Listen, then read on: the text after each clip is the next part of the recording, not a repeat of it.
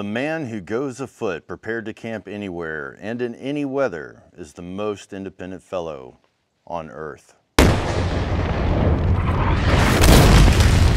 Do you want premium ad-free content? Duh. Content that's not censored by big tech, of course. Well, with SD Insider, you can get behind the scenes and a whole lot more. Link in the description. Now, I don't know about you, but in my way of thinking, guys like Horace Kephart, they didn't just go into the woods for days or even weeks.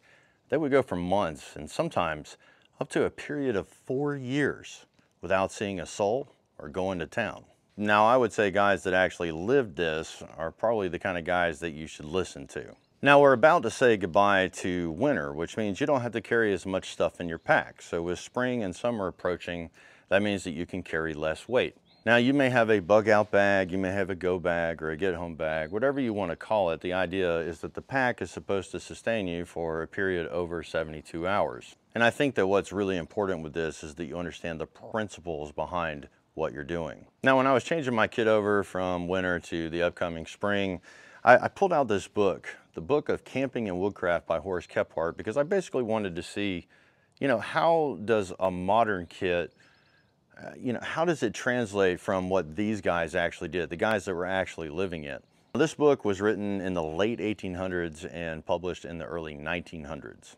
And I do wonder, what would they do differently today if they had access to the materials and the technology that we have? But before we dive into this kit, I want to jump into this book and I want to read you a little passage right quick. He comes into camp after a hard day's tramp, sweating and tired, eats heartily, and then throws himself down in his blanket on the bare ground. For a time, he rests in supreme ease, drowsily satisfied that this is the proper way to show that he can rough it, and that no hardships of the field can daunt his spirit. Presently, as his eyes grow heavy and he cuddles up for the night, he discovers that a sharp stone is boring into his flesh. He shifts about and rolls upon a sharper stub or projecting root.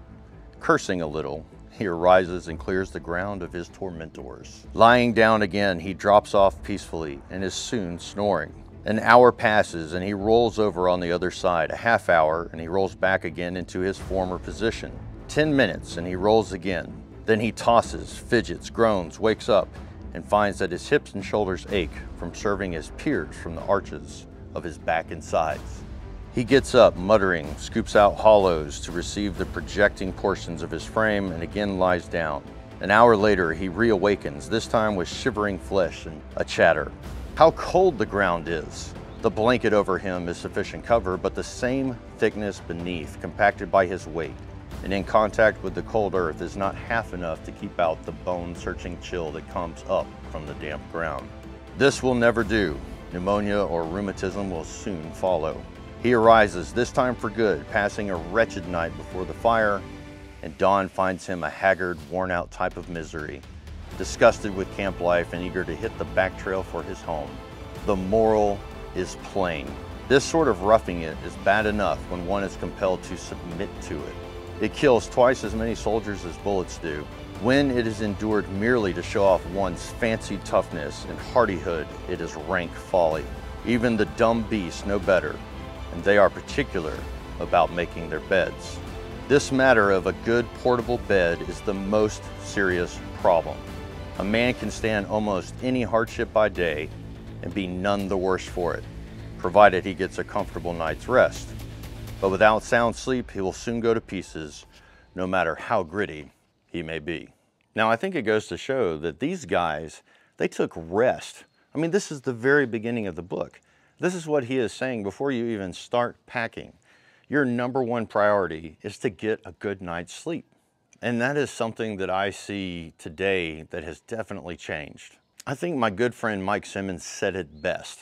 Some men derive value from how much suffering they can take, while other men derive value in how much suffering they can mitigate. And I really think that says it all, because in this book, I mean, he specifically talks about those who go out to rough it. Instead, he encourages people to smooth it. You could imagine if you found yourself in an emergency where you had real stress looming over your head, that getting a good night's sleep is only going to serve you better for the next day so that you can think clearly, so that you're rested physically, so that your emotions were at the best level they possibly could be. Now, what I did when I put this kit together is I went through the list in the book and I went ahead and I tried to replace it with as many modern materials as I could. I definitely tried to stay within the principles of what he was saying. So without further ado, let's get into the kit. There you have it, the modern day equivalent to what Kephart would have carried. Now, it should be said that he distinguished between two methods of carry, what you carry in your pockets and then what you carry in your kit. The first thing on the list was a map and a compass. Now, that was the very first thing on the list. Now, the next thing on the list was matches, but I think today a Bic would apply. After that came a pocket knife, and I should also like to say that he also included pliers in his kit. Now, I think that today a pocket knife and a good old set of pliers would apply. I think if he were alive today, he would carry a multi-tool. The next thing on the list was a bandana. Now, I carry two of them in my pocket. I'm gonna put it right over here with my shamrock. Next was a good old-fashioned watch. This isn't a good old-fashioned watch, but it'll definitely pass. The next thing was a pipe. Now, I don't have a pipe on me, but there was a good reason for that. If you were in an emergency, he would tell you, sit down and smoke. If you got lost, for example, you got turned around in the woods, he would say, sit down, have a smoke break. And then afterwards, then you figure out what to do. The next thing in the kit was his belt knife, and he did specify that the knife should not be over 5 inches. This one is 5 1/4, which, hey, it's a 1/4 inch. Get off me. Now, the next thing's kind of interesting because it actually says flasher, 5 ounces. And what I think he means is a flashlight. I could be wrong, but that's what I think. If you can shed any light on that, let us know. As we go down the list, the next thing was a whetstone, which I have right here, and then a pocket lens. Now, I presume that he was talking about a magnifier, but he might have been referring to spectacles as well. It's important to be able to look at injuries or bites, stings, scrapes, rubs, etc. And also, if you needed to clean your weapon, it might come in handy. I think the biggest thing would be having to read those little tiny instructions that come on things like Aquamira. So that's the stuff that should have been in your pocket. So now we can move on down to the rest of the pack. Let's talk about shelter. All right, so when it comes to shelter, he had a 9 foot by 7 foot tarp. This is a 3 meter by 3 meters, so basically 9 feet by 9 feet. So that's what I put into it. After that, he had a wool blanket. Now, I do have wool blankets, but I'm thinking that if he had the stuff that we have today, he would go with some newer materials. So I decided to go with the jungle bag just to try to save on weight. After that came a browse bag. Now, I didn't have an actual browse bag, but what I did have was the bivy from my MMS, or my military modular sleeping system, which could definitely act as a bivy, and it could also serve as a browse bag. Now, one thing that he did mention in the book was that if you're a little bit down south, you're probably not gonna have access to the spruce boughs that he would have up north. So just to account for that, what I decided to do was take a full-size mat. That's a military sleeping pad that fits perfectly inside of this bivy, and I would basically have the same thing that he had. If we keep on going down the list, the next thing that he had was a mosquito net for your head. And I've got one of these Booney style military nets that goes around my hat. I have used this many times before, and they are awesome when you need them. Now, one thing in this kit that I don't have dedicated, but is definitely on the list, is the ability to make a pillow. Now, y'all seen me make pillows out of, accessory bags before in the past. We're gonna do the exact same thing with this kit. Now, that's pretty much it for sheltering. He did have tacks and nails and twine listed, but what I have is just a modern day kit. I've got my stakes and my cordage inside of this bag right here. So that's gonna serve the same purpose. I just don't see the need for tacks and nails today. All right, let's get into the big tools. So one thing that a man back then would never go into the woods without would be an axe. Now, he basically listed 2 options. If there was a full-size axe in camp, he would carry a tomahawk. Now, if he didn't have access to a full-size axe though, he would carry a boy's axe with a 2 1/4 pound head, which is exactly what I have right here. Now, this is probably gonna make the majority of you laugh. He did mention having a pocket rifle, and he specifically said 22 LR. Well, This is about as close to a 22 LR as I'm gonna get. Technically, it is a 22 though. What I would say is carry the biggest stick that you can wield. Now, I have spent my entire life hunting these woods, and I can tell you assuredly, that's not enough. But in the spirit of Kephart, I'm going to go with the 22. Now, when it comes to cooking, I found this kind of interesting because he had a frying pan, a plate, a fork, a spoon. He had 2 1-quart billy pots, like that bushcraft pot you got over there. And then he also had a tin cup. Now, I didn't feel the need to carry all of that because, well, by today's standards in cooking, we're gonna be doing stuff that's a lot different.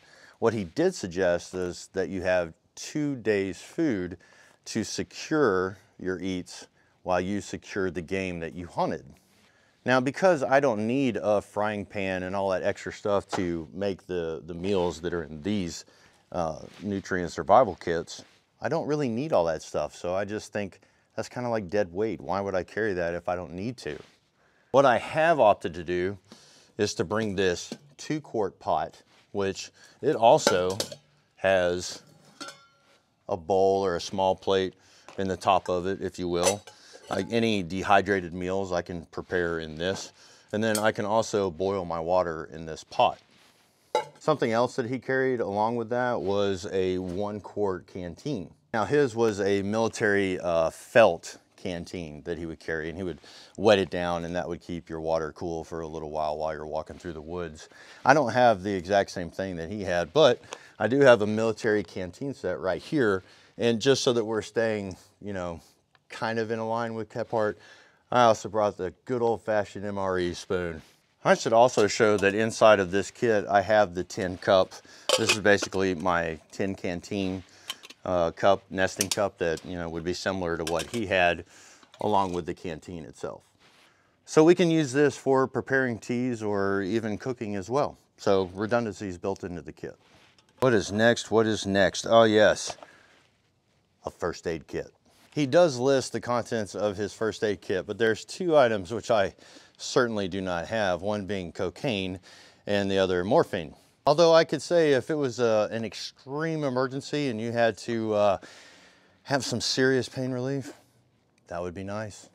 Having a comprehensive jump kit or first aid kit and IFAK, that's just smart. So yeah, make sure you carry something in your kit. If you want to see a video on what you should put in one of those kits, get in the comment section and I'll make that happen. Coming down further, we get to a fishing and a sewing kit. Now, I have all of that inside of my watch and inside of my cash belt. He also says to have a comb, which I do have a comb that's inside of my wallet kit. A toothbrush, which we have right here. Did not say toothpaste. A tiny mirror, which I have in my cash belt. And then soap with a small towel and a waterproof bag secured with a rubber band. So here I have my soap secured in a waterproof container with a rubber band to add extra security to it. And then as far as a small towel goes, well, I'm just gonna use a schmuck because that makes sense. I'm sure he would use one today if he had access to it. After that, he had fly dope. A lot of people refer to this as bug dope. I can tell you that the exact formula that they used back then works incredible today. This stuff works. When I went down to the swamps of Louisiana and spent a week, this stuff was clutch. After that was talcum powder. I don't have any talcum powder, but I have some good old-fashioned Gold Bond. Don't give monkey butt, because if you can't save your own ass, you can't save someone else's. And speaking of saving your own ass, y'all will be very happy to hear that he also included toilet paper. We don't have toilet paper, but we do have baby wipes, and that will work. If they get wet, who cares? Last but not least was the 2 days worth of food. The way that he reasoned it, you should be able to catch a small deer, rabbits, squirrels, and fish for your food if you only bring 2 days worth of food. As far as Nesmic's pack, he gave us the measurements of 24 inches by 26 inches. This is a 40-liter bag, which is the closest thing that I had to that. And I can get everything that's on this table inside of this pack. But in the book, he doesn't express in liters how much he could actually carry. Now, one thing that wasn't clear to me when I was reading the book is the addition of the weight as a whole. Because what I think he did was he weighed his pack separate from his canteen, possibly his axe and his weapon. Now, historians have added up all of the weight, and they say that Kephart was in fact being true, that his pack did weigh 28 pounds. But I just don't really see how all of that is completely possible if he carried all of that cookware and then all of that food, and he had a weapon and he had an axe, etc. So let's head over and weigh it out and see what we get. Okay, let's see how much this pack weighs without the axe, the rifle, or the canteen. So the pack itself weighs 21.1 pounds. Now let's see how much it weighs with the additional weight. 38 pounds. All right, so there's the actual numbers, and I'm thinking that if Kephart were alive today, that maybe he would replace a couple items here and there just to save on weight. For example, instead of carrying all of this cookware, we could take that completely out of the equation and set it over here to the side, and we could replace that with our grail, with a stainless steel cup, a spoon in the side of it. Can't forget the spoon, right? Because Kephart had a spoon, a knife, and a fork. So we replace this in the kit and we save a significant amount of weight. Now, if you want to see me run the kit with the original stuff, let me know in the comment section. I'm just thinking that this would be one way that you could save weight in the kit. It should be noted that Kephart mentioned nothing about purifying water in his kit, but I can imagine that the water sources that they had back then and also the strength of their stomachs probably played a huge part in that. Now, something else that we could do is today we don't have the old growth forest that he had access to, so we could potentially take the axe out of the equation and we could replace it with this big boy silky. That would be another way to dramatically save weight as well. Still, another way that we could save weight today is we could get rid of the rifle and we could go with a handgun. We could actually replace that rifle with, say, a 10mm Glock 20, and we're saving a lot of weight there as well.